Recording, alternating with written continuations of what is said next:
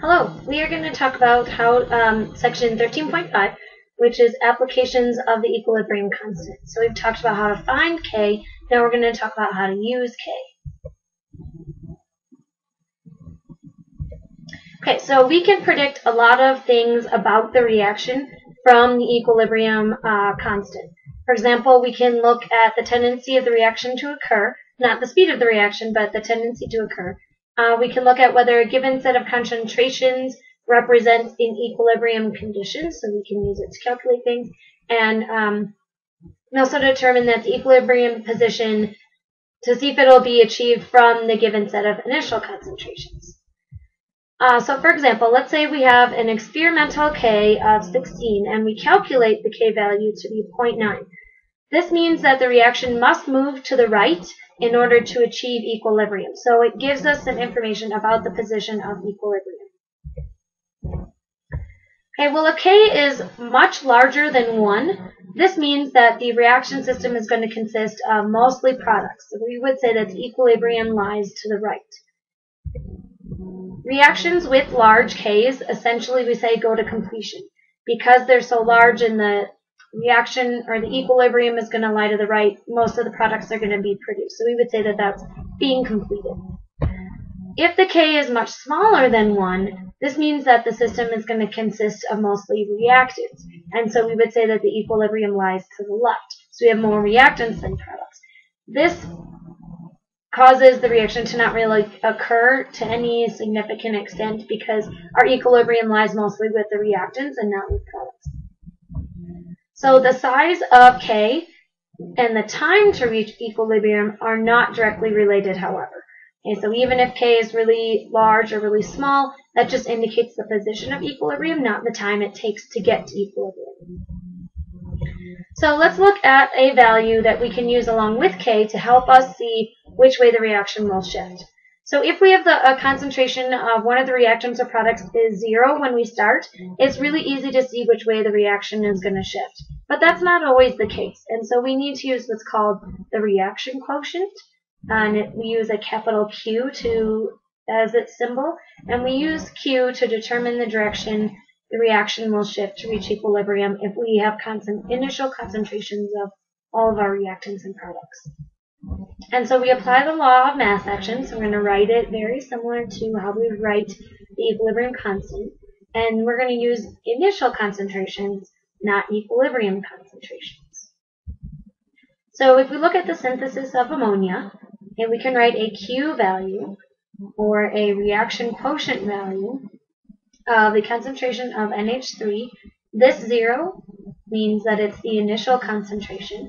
We're squaring it because of the coefficient in the reaction, and we're dividing it by the concentration of the reactions. Again, initial concentrations, and we have 1 N2 and 3 H2s. And we can compare the values of K and Q to determine which way the reaction is going to go to reach equilibrium, or determine the direction of shift. So if Q is equal to K or very close to K, that means that the system is at equilibrium and no shift will occur. If Q is much larger than K, this means that we will shift to the left. The initial concentration of products to reactants is too large, and so we have to shift back to the left towards the reactants. If Q is much smaller than K, then we're going to shift to the right. So this means the initial concentrations of products to reactants is too small, and so we'll shift to the right to produce products.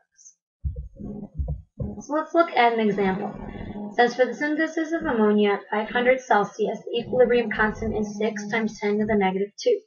Predict the direction in which the system will shift to reach equilibrium in each of the following cases. We're going to look at one case.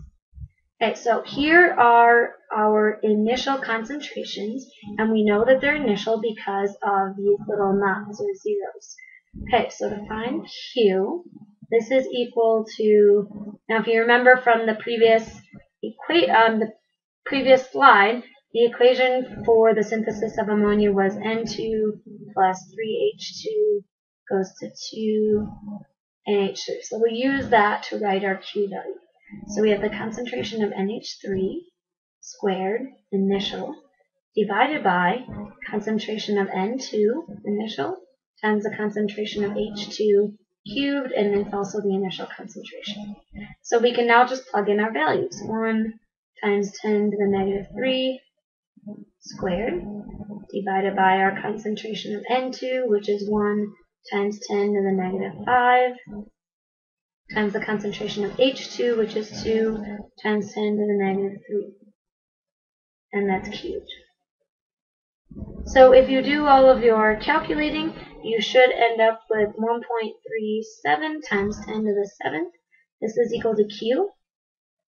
Our K value was 6 times 10 to the negative 2. So what this tells us is that Q is much larger than K, and this means that we need to decrease the product concentration, increase the reactant concentration, and that means it will shift to the left because we want to increase the reactants. Okay, well, most problems involve finding the equilibrium concentration of the reactants and products given a K value, and then initial concentrations or sometimes initial pressures. So we're given initial and K, and we want to find equilibrium. This can get very complicated mathematically depending on the situation. And so we're going to look at some examples where one or more equilibrium concentrations or pressures are known at the beginning, and that makes the math a little bit simpler. So let's look at an example. It says at a certain temperature, a 1 liter flask initially contained 298 moles of PCl3 as a gas and 8.7 times 10 to the negative 3 moles of phosphorus pentachloride, also a gas. After the system had reached equilibrium, 2 times 10 to the negative 3 moles of chlorine gas was found in the flask. Gaseous phosphorus pentachloride decomposes according to the reaction, and they're giving us the reaction. And they want us to calculate the equilibrium concentrations of all species and the value of K. So we've got a couple things to do. So let's go to a blank page and write down some knowns and unknowns. We know our volume is 1 liter. And we know that we had some initial moles. Well, because we're dealing in concentrations, we want molarity, which is moles per liter. Now, it works out really nicely that the volume is 1 liter because we can just take our moles, divide by 1, and that gives us the molarity. So let's start with the reaction. We have PCl5 goes to PCl3, and these are all gases, plus Cl2. We're going to use this process. It's called ICE. It stands for Initial Change in Equilibrium, and that's what's going to help us find equilibrium concentrations. So I'm just going to write it over here because by using the equation, we can list all the information underneath each of the reactants. Okay, so in the problem, we were told that the initial concentration of PCl5 was 8.7 times 10 to the negative 3. And we know when we divide that by 1, our moles are going to end up being our concentration. We knew our initial PCl3 was 0.298 molar. And we only had chlorine gas show up at the end of the reaction. So we're going to assume then that there was no chlorine gas present at the beginning of the reaction. We know at the end that we had 2 times 10 to the negative 3 moles, so that at equilibrium. So I'm going to put that down here. So what this must mean then is that the chlorine gas changed by 2 times 10 to the negative 3 molarity. So that must mean that 2 molarity of the PCl5 decomposed to give Cl2 gas. So here we're going to subtract 2 times 10 to the negative 3. And it's kind of like a math equation. Whatever you do to one side, you do to the other. If PCl5 lost 2 molarity, the products gained it. So the PCl3 is also going to gain the same concentration. Okay, so now for our equilibrium, we're basically adding up the initial and the change. So 8.7 times 10 to the negative 3 minus 2 times 10 to the negative 3 gives us 6.7 times 10 to the negative 3. Here we are adding, and we're going to get 0.3 molar. So now we've got all of our equilibrium concentrations. Okay, so that's the first part of the answer. And then to find K, let's write our equation for K based on our balanced chemical equation. So we're going to take our products, and since they're all 1 to 1, not going to worry about squaring or cubing anything, and we're dividing by our reactant. Okay, now we can plug in values because we're doing K. This is the final or equilibrium concentration.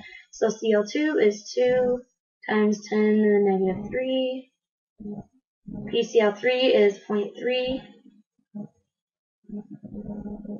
And PCl5 is 6.7 times 10 to the negative 3. So if you calculate all those values, you should get 8.96 times 10 to the negative 2. Remember, K has no units. Okay, so using this ICE system is going to be really helpful for all of our chemical kinetics problems. Okay, sometimes you won't be given any equilibrium concentrations or pressures. So in the last example, they gave us the equilibrium for Cl2. Sometimes you're not given that. So it involves a little bit more of a complicated process. Also using the stoichiometry of the reaction to express the concentration at equilibrium in terms of the initial. And so we'll have some variables. So we'll look at some examples of that in class. Otherwise, we will continue on 13.6 next time. Have a good day.